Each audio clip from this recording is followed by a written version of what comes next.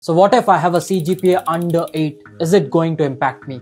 Now, I cannot give you a yes or no as an answer. I'll have to break it down into multiple scenarios.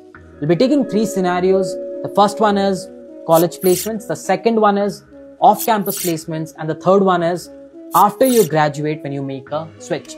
For the first one, college placements, there will be a bunch of companies that would be visiting your campus.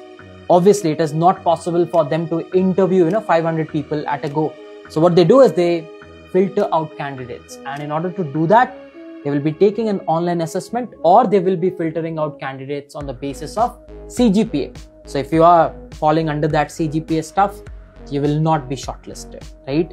But if you go via online assessment and if you make it to the interviews and if you perform really well in those interviews, then CGPA is something that will not be seen by most of the companies. That is how the college placements scenario is.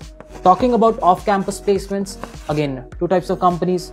The bigger companies which have a minimum CGPA criteria that you have to fulfill in order to apply. And then there are startups who do not care.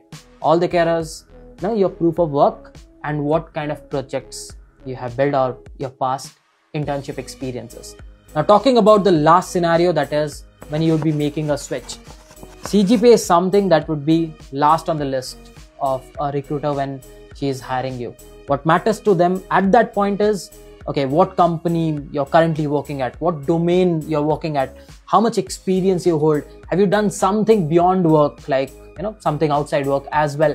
They'll be focusing on that. So if I have to summarize it, on the longer run, CGPA will not matter that much, but initially when you start, it's going to matter.